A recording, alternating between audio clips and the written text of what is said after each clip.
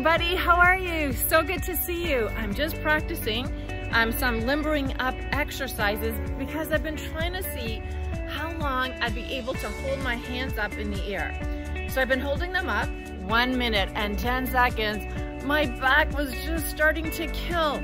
I honestly only made it with my hands up in the air for 1 minute and 30 seconds. So I want to see how long you're able to hold your hands up in the air.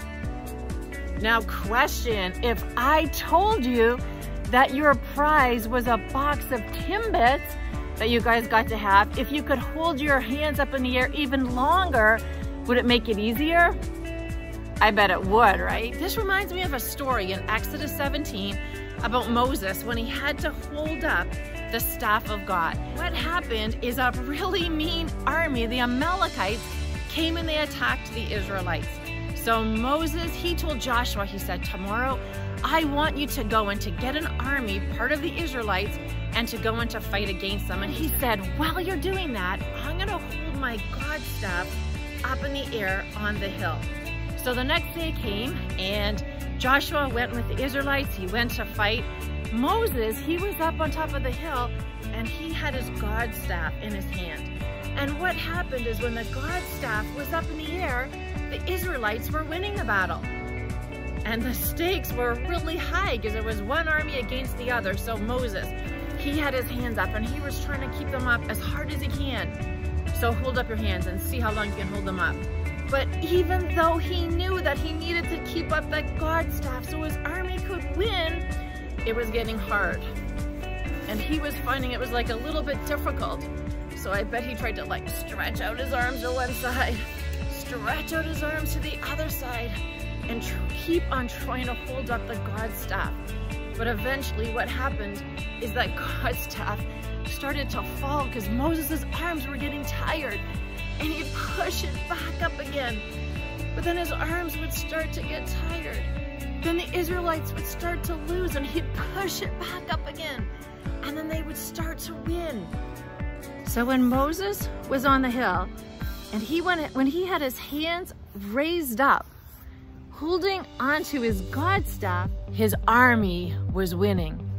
But when Moses had his hands down and he let the God staff go down, he found that his army was losing.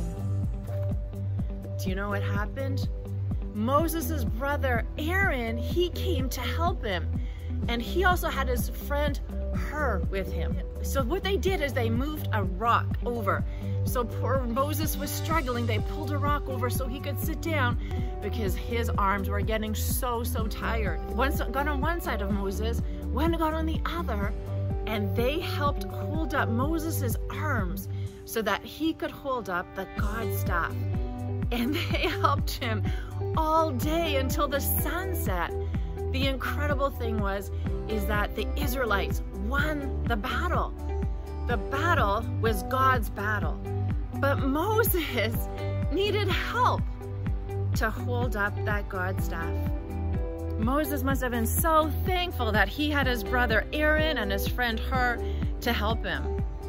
When Aaron and Hur went to help Moses, Moses didn't say, "Get away, guys. I'm good. I got it all myself. I've got this. I don't need your help." He didn't do that.